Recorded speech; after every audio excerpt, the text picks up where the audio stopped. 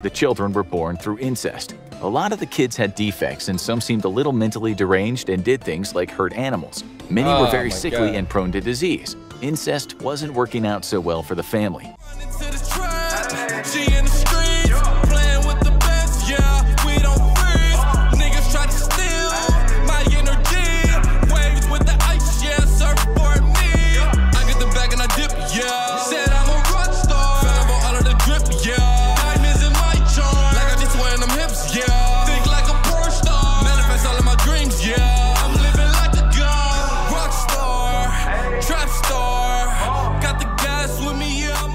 Good, Dark Knight gang, I'm Neptune. Hey bro, today I'm about to react to a video from the infographic show. This video sounds extremely interesting. Could two people actually repopulate the earth?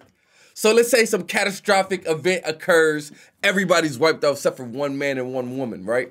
Could they repopulate the earth? Let's think about this. Boom, you get her pregnant, 9 months later, baby come out, boom, you get her pregnant. Anyway, she turns to a breeding machine, right? Every 10 months, every year, she's birthing out babies, right? Boom, boom, boom, boom, boom. Then once those babies become of age, they gotta start birthing out babies, right? It's gonna be a whole lot of incest happening. It is what it is. So the sons gotta have sex with the daughters. The fathers gotta have sex with the daughters. You gotta repopulate the earth. Hopefully the gene pool doesn't get too messed up. Bro, this is disgusting. All right, hop into this video. Do I think it could be done? I mean, obviously it could be done. It'll just take a long time. You better hope nothing happens to the father, nothing happens to the mother. You know what I'm saying? Anyway, let's hop into this video. Let's see how the infographic show breaks it down. This is why we're all related, bro. Yeah, man, our ancestors, the first two people on this earth, whoever they were. You know what I'm saying? Let's hop into the video, bro. Let's go. So there they are, Aiden and Ellie, the only survivors to have not succumbed to the apocalypse. Still in their late teens, the two are in their prime, at least when it comes to baby making. The good news is they have the hots for each other, but can they repopulate the Earth? You all know that there's a version of human history that involves two folks getting it on and kicking off mankind. Those two starstruck lovers were Adam and Eve, a couple that made the Garden of Eden their home. We're not exactly sure what kind of food they had to sustain their lives in the garden, but probably a bit more than the forbidden fruit. As for Aiden and Ellie, there's plenty of food on their lonely planet. The old blue ball didn't get whacked by an asteroid or anything similarly cataclysmic. It was forward-thinking artificial intelligence that wiped everything out. Damn. But then it destroyed itself just before it could finish off the last two humans. The animals are still around. The AI was programmed to ensure the sustainability of the Earth at any cost. And then it figured out that humans were going to destroy the planet. So the only rational thing to do was to destroy all the humans. Yeah, whoever developed that program sure upset a lot of folks. Oh, hold on, bro. Hold on, bro. I didn't know he was going to start the video off like that. Before we continue on with this video, what do you think about how he said this apocalypse happened? That's a crazy way to think about the world ending that way. You know what I'm saying? Artificial intelligence becomes so smart, they know that us humans are messing up Mother Earth. So they say, all right, in order to make sure the Earth survives, we have to wipe out all humans except for two. That's crazy. Let me know what you think about that. But anyway, let's hop back to the video. For the first couple of months, Aiden and Ellie didn't really think much about starting mankind again. They spent much of their time hanging out in rich people's houses and driving fast cars. Ellie almost drove into a tree one day, and after that, the couple decided not to take too many risks. There was some serious business to take care of. Thankfully, they lived in Los Angeles, California, which, having a mild climate, meant the couple didn't have anything to fear from a brutal winter and the fact that there was no electricity. Let's just start by saying that while the apocalypse was a bit of a downer, these two got very lucky in terms of their chances of survival. They also had the added bonus of not being related. That's a good thing, because studies have shown that when children are born from folks who are related, there's a higher rate of infant mortality. Even if the kids did survive, there's a much higher chance that those kids will be born with some kind of defect. Nonetheless, Ellie and Aiden's offspring might be born healthy, but what about the offspring's offspring? Now we run into difficulties. All right, let's get in into a study undertaken in Czechoslovakia between the years of 1933 and 1970, scientists looked at the children of parents who were first-degree relatives. First degree is someone in your direct family.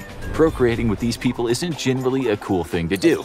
Even if first cousins get it on, the offspring has double the chance of having a birth defect. In that study, the kids who were born to first-degree parents didn't have great outcomes. 40% of them had very severe disabilities, 14% of them died because of their disabilities. We have a very good real-life example of this, featuring a man you might think was trying to increase the population of his country. That man was King Chulalongkorn of Thailand. who ruled from 1868 to 1910. The guy did a lot of good things in terms of modernizing his country, and he was also a formidable baby maker, just as his father had been. That father was King Mongkut, who had 82 children in total. One of them was Chulalongkorn. Following in his daddy's footsteps, Chulalongkorn had a lot of wives, consorts, and concubines, adding up to 116 women in total. To keep the bloodline pure, several of his partners, with whom he'd had children, were actually his half-sisters. Back in those days, it still wasn't clear how bad inbreeding was. But the proof soon became evident in the pudding, so to speak. He had a kid with his half-sister, named Daksinajar Nuradhirajputri. It died just hours after it was born. He had 8 kids with his half-sister Savang Vadhana. One of them lived for just 3 days, and most of them didn't make it to adulthood. Vadhana herself lived until the ripe old age of 93. In fact, if you research what happened to his 77 children, you see that many, and we're talking many, didn't live very long at all. A lot of them died when they were barely out of their fancy infant clothes. Many others died in their 20s and 30s. European royalty was also into keeping things in the family to ensure the bloodline was pure and also to make certain money and property stay within the family after someone passed away. European inbreeding in royal families was very evident in the Spanish Habsburg dynasty. Offspring were often weak and sickly. There was also the now famous deformity I'm not even gonna say nothing about that chin. Called the Habsburg jaw. The internet might have been down in Aiden and Ellie's Brave New World, but they did have access to books and libraries, and being the prudent folks they were, they read up on inbreeding. After going through a few books on the matter, they were rightfully afraid their kids' would bite the dust just as soon as they let out that first primal scream, or perhaps spend their short lives hobbling around while carrying a jaw that would put Desperate Dan to shame. The couple also read about the Colt family in Australia and the marriage between June and Jim. In short, June was the child of a brother and a sister. She married Jim Colt. They were in New Zealand at the time. They had 7 kids of their own and moved to Australia. More kids were born once those kids were old enough to have children, but the Colts didn't stray much farther than their own home, if you get what we mean. The children were born through incest. A lot of the kids had defects, and some seemed a little mentally deranged and did things like hurt animals. Many were very sickly and prone to disease. Incest wasn't working out so well for the family. When an investigator found them, he said it was like nothing I'd ever seen. The story sent shivers down Aiden and Ellie's spines, with both of them just sitting for a while in the library, thinking about a team of kids running around with fungal feet trying to set cows on fire. But did it have to be that way? That's the big question today.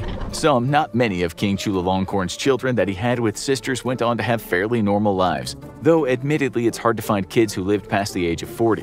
Aiden and Ellie were now certain that a small gene pool was going to lead to a future offspring of physically and mentally ill kids once their own children started procreating.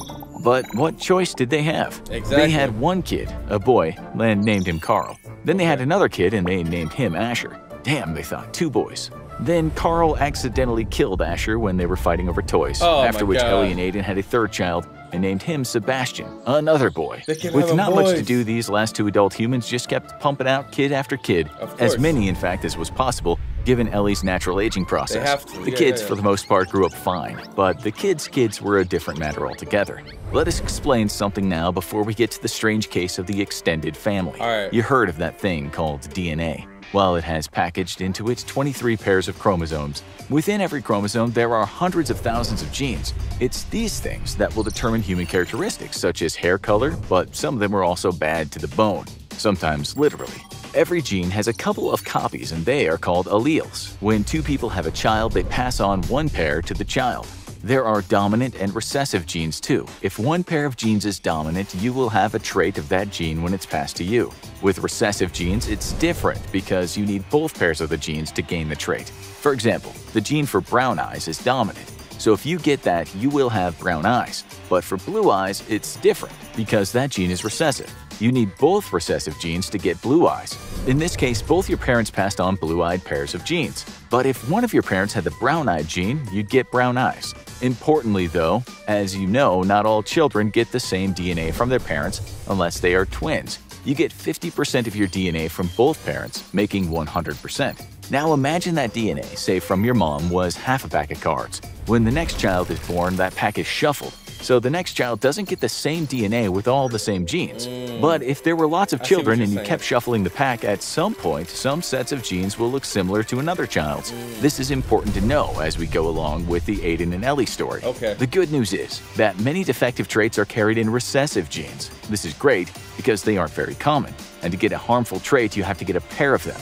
This is exactly why it's good to play the field with strangers. Okay, that's a joke, but if your parents are related, there's more of a chance that they carry some defective gene, and in that case, the child might get a pair, and one thing leads to another, a child is born with a chin that looks like an old boot. If there are generations all from the same gene pool, at some point, even with all the shuffling, some bad genes might match up. The Habsburg Charles II of Spain was the man famous for his chin. It took generations of inbreeding to make him like that. In fact, he was born with scores of defects and disabilities which made his life hell. After many years of suffering, he died at age 38. Just to give you an idea of what can go wrong, here's his autopsy report. Heart was the size of a peppercorn. His lungs corroded. His intestines rotten and gangrenous. He had a single testicle black as coal, and his head was full of water. When Ellie read that, she fainted. Yeah, the homie was going through it. All that inbreeding. He got all the recessive genes. On the spot, just thinking about future generations of her family. The first thing that came to mind was a grandkid of hers looking like a character from a movie she'd watched as a kid called The Toxic Avenger. But then one day she was reading from another book and something improved her grim mood. She read the lines, "The evidence for the short-term effects of low genetic diversity is very strong, but all these things are probabilistic. There are stories of incredible journeys back from the brink. Anything is possible. You can get very lucky playing cards." Ellie tried to translate that in layman's terms and came to the conclusion that if she and Aiden knocked out enough kids, and those kids knocked out enough kids, then despite the fact that there will be lots of challenges, cow burning some will be okay, some of those kids could possibly flourish and the future of mankind could be in the bag. Ellie's hair eventually turned a shade of gray, and at that time her beloved husband was a formidable farmer. Things didn't seem too bad. But some of her grandkids had lives that were, as one of her favorite writers would have put it, nasty and short. She and Aiden had 10 sons, 18 daughters in total. They in turn had kids with each other because that's just how things had to be. Evolution actually wants us to be attracted to people who are genetically different from us, but the future of mankind demanded they make do with each other. Ellie was still worried, having read that there's more of a chance of defects the more inbreeding takes place, such as what happened to the Habsburgs. If only Ellie knew what genes all of her grandkids had, she could safely match them so children weren't born unhealthy, but that wasn't possible. She had a reason for some optimism, though, when she read about the people of the small island called Pingalap, who lived far from the busy world in the Western Pacific. These people were almost wiped out in the 18th century when a typhoon struck the island, but 20 of them survived. They flourished after, even though a recessive gene ensured that many years later a tenth of the island was afflicted with color blindness. The thing was, this disorder called So that's the recessive gene that they all pass down, color blindness? called complete achromatopsia was thought to have come from one man. I didn't know they were going to get this educational and this scientific, but this is extremely interesting to me, man. But it didn't show up in the population until the 4th generation. But still, not everyone got it. This made Ellie happy. She sat there with the book in her hand, and with one of her granddaughters crying from a crib nearby, she repeated those words in her mind. Anything is possible, anything is possible. We are going to bounce back, she said under her breath in a determined voice, even though out of the corner of her eye she glimpsed one of her less successful byproducts giggling while throwing an aerosol can into a small fire. One of the crazy There was a ones. long way to go yet, and what's called the founder effect was still in full swing, meaning a profound lack of genetic diversity as generations interbreed. Still, while Ellie's family admittedly all looked very similar, she held out hope that in generations to come, there would be natural mutations and some diversity would occur. Since Aiden in those days seemed only interested in tending to his vegetables and cattle, he'd become so distant, Ellie read more and more. In some ways, they were a perfect couple, with she being the academic one and he being so good with his hands. One day, Ellie told Aiden that there were instances in history in which animals likely created entire populations after starting as pairs. They were eating when she looked at him and shouted, "Rats!" "What?" replied Aiden, feeling confused. She told him a single pair of rats started a population on some island and the rats thrived. He then gave her a familiar look and said, "Don't tell me you read that in one of those printouts from that old website Quora." It said, starlings in North America originated from just 60 individuals. There are a couple 100 million of them now, most of which are nearly genetically identical. That seemed like good news, but she understood that a small population was different from the last two. She couldn't find any examples in her books when an animal species had gone down to the last pair and then started up again. Ellie died first. She was 93. Aiden, 92, held her hand as she drifted into the great unknown. At her side were all her kids, grandkids, and great-grandkids. One of them, known as Chinny to the rest, made her moan in distress just before passing away. That poor kid had just put some broken glass in his mouth. But she remembered some words written by a scientist back in 2015.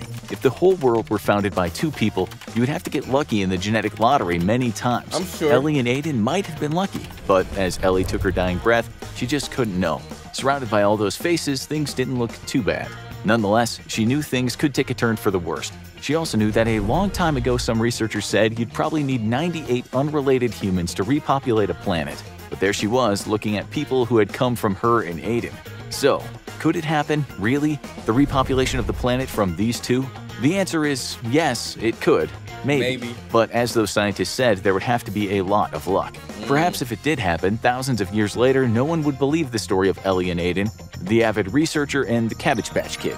The reality is scientists aren't sure how we evolved at the beginning, but they certainly don't think it all kicked off with two randy people in the Garden of Eden. I don't think so They either. know there were a couple of types of humans, the Homo genus hanging out in Africa around a couple million years ago, such as Homo habilis, handyman, Homo erectus, upright man, and then it took quite a while for the presence of Homo sapiens, uptight man. Just kidding, it can be translated as wise man. Before Homo sapiens, the oldest form of humans mated with the newer kinds of humans, such as Homo neanderthalensis, Neanderthals. Neanderthals and modern humans also mated. So in short, it wasn't as if there was only a very small gene pool when things started.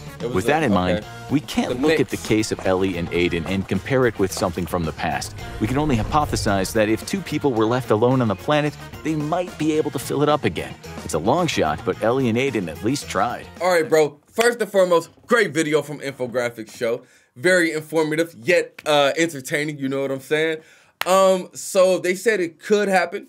It'll just have to be based on luck. The genetic lottery, you know what I'm saying? They would have to hope that some of their kids' genes are so different that when the kids have kids together, they can continue to have just a mixed amount of genes and continue to interbreed to where eventually all the genes are different and they repopulate Earth. It's kind of dope that he said already scientists have figured out they think it'll take 98 humans to repopulate the Earth. So if any apocalyptic event happened, bro, we need at least 100 different people to survive. Shout out to the gang. Great video. I hope all of you guys have a great day. Like I said, reactions back tomorrow. Let me know what type of reactions you guys want me to drop. I'm going to see y'all next time. Yeah, gang, gang. Peace.